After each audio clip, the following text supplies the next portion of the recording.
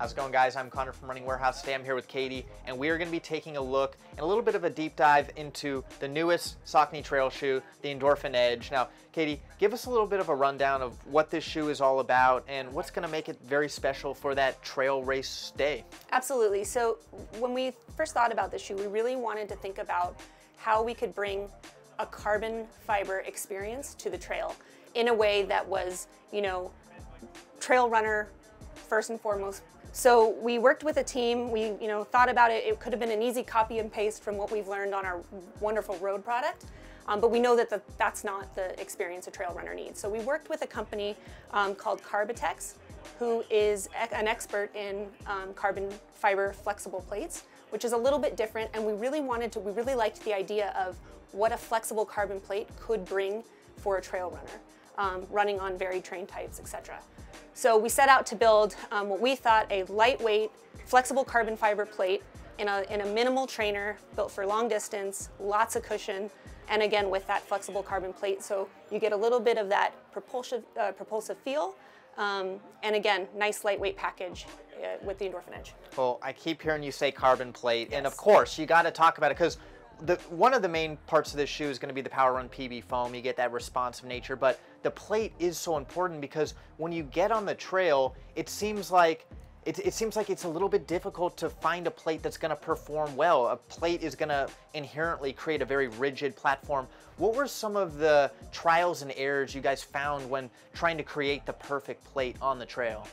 We definitely ran through the gamut of different sizes and shapes. So tested out, again, tons of different, solid executions in the forefoot, bifurcated executions, which is where we ultimately netted out different lengths of the plate, and all working with, our athletes and our testers and our lab to really understand, what was going to give that best underfoot feel and of course performance on a trail specifically.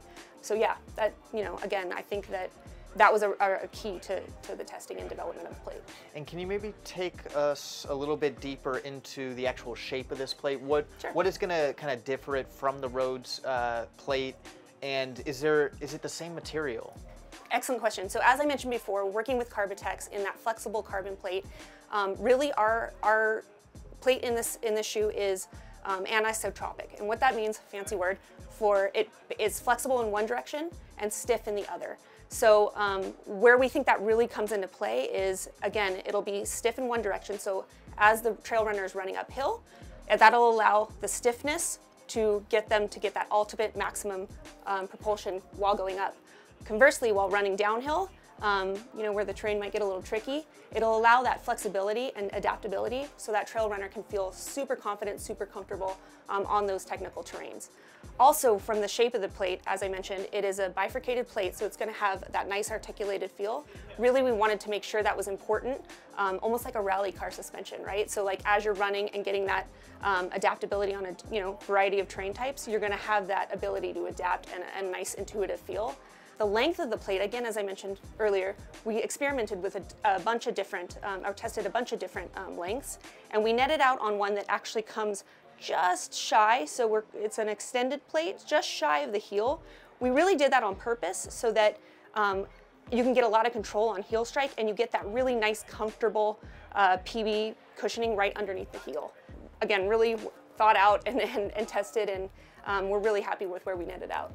Well, I'm really excited about this shoe. We've seen some plates kind of enter into the trail scene, but I don't think we've really seen a super foam work together in a race-specific package for the trail. I think the Endorphin Edge is going to be a fantastic offering moving into 2022. If you're looking to get this shoe on your feet, you can find it here very soon here at Running Warehouse.